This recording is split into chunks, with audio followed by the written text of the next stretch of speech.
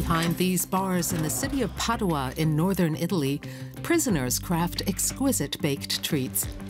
The bakers are hardened criminals with long prison sentences. We aren't allowed to share their names or crimes.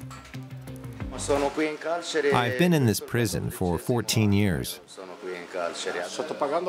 I'm paying for what I did back in 2008 and 2010. I used to have some real issues. I definitely made a big mistake, but I've changed, and I just keep learning. For now, they're mostly baking panettone, a traditional Italian Christmas cake. The panettone from Pasticceria Giotto in the prison are some of the best in Italy. Even Pope Francis has ordered some. Saeed, which is not his real name, is proud of this success. He has worked here for 2.5 years. We make great products, and I'm honored to be able to do this work. It does me good to put myself into my work here. Murderers, mafiosi, and others who have committed serious crimes are imprisoned here.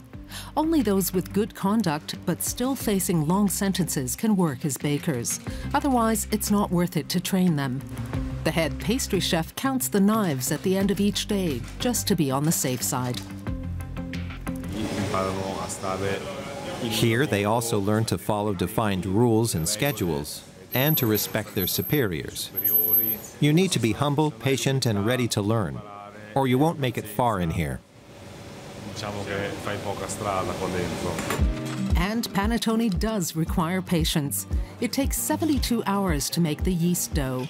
Traditionally, candied orange peels and raisins are added, but also chocolate, ginger, figs, and lavender.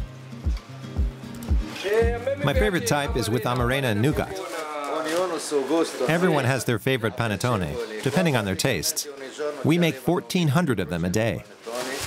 And their shift begins at 4 in the morning.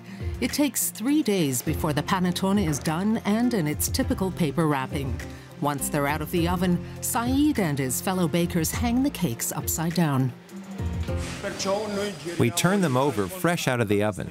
That helps them keep their round shape while cooling.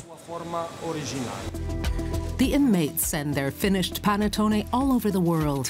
100,000 a year, starting at €30 a piece. Pasticceria Giotto has even been hosting a cafe for a year now in the center of Padua. The company is making a profit. Almost everything here is from the prison's pastry shop. Many customers have no idea these fine treats were baked by criminals. Really nice. I don't know. Are they good paid for this? So okay. I know the cakes were made in prison. That makes them all the better and hopefully helps the people. And besides, they're excellent quality. The inmate bakers do actually have regular employment contracts, and they receive a proper salary. My wages don't just help me. I also help my family. They need the money. Many of the prisoners send a panettone home for Christmas. When I get out, I can work as a pastry baker in a pasticceria. And I'm studying at a hotel management school, so I can enter that profession later. And it's not just a dream for Saeed. Very few of the former prison bakers end up returning to a life of crime. One has even opened his own pastry shop.